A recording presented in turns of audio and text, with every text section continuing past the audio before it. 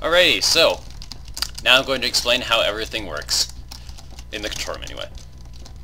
Right, so this console, in here, you press this, you type in the address, and then you just hit it and it'll go. There we go. Sometimes it takes a couple hits. You can press this button to stop it or disengage the wormhole at any point. This one works exactly the same way, except it activates that gate instead, obviously, because it's Milky Way gate versus Pegasus gate. Let me just stop this real quick.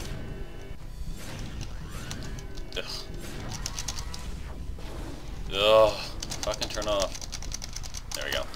Ahem. Anyway, so now the next thing. I'm going to show you how to change the master code and how to change the gate code, because these are both very important to know. So, first thing to do, pretty much before you do anything except for activate the gate, you need to enter the master code. The default master code is 00000. Hit enter. It'll enter the code.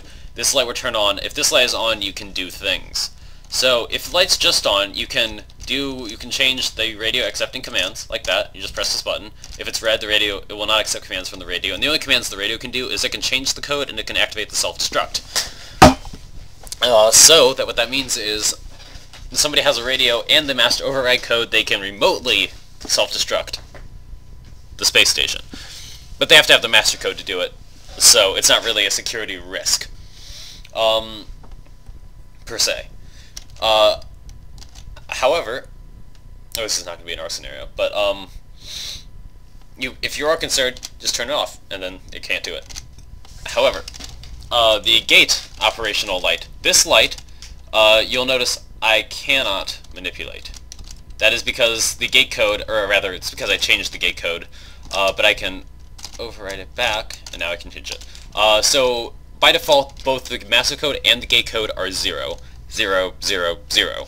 So normally, if you just enter in 0000 like that, you can change anything you want. This part, you change. That part, you can change. And you can activate self-destruct, which I'll get to more in a second.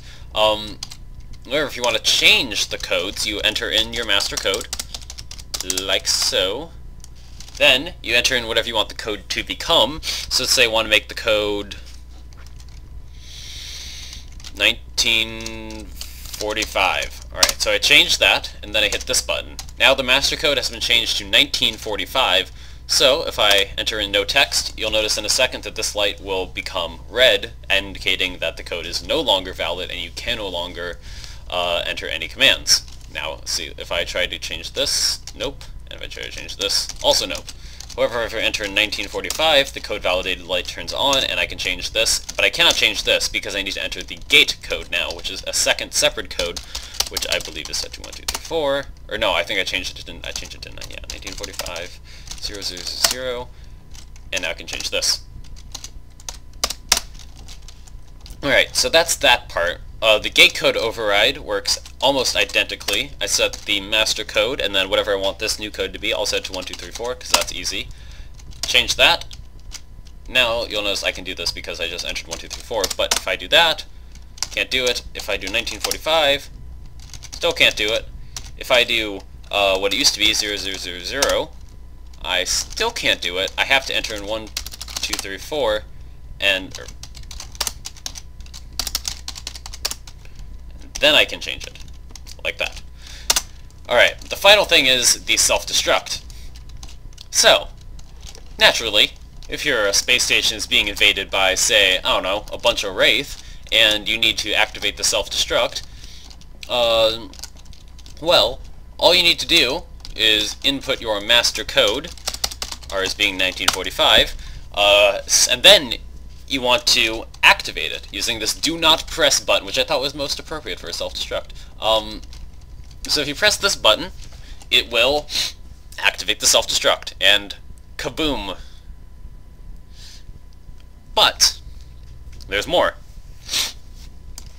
Another thing you can do is I can activate it, and then you hear a charging background. I can deactivate it with this stop button. And all this stop button requires is that the master code be put in. So you want to absolutely clear it if you're going to activate the self-destruct, and make sure the person who's about to come inside the door doesn't know what it is, so they cannot stop it.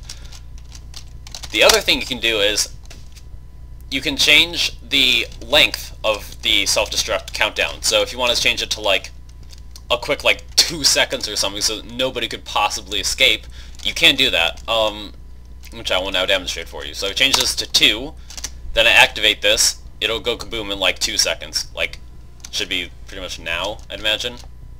And for some reason it's not. It's definitely been more than 2 seconds.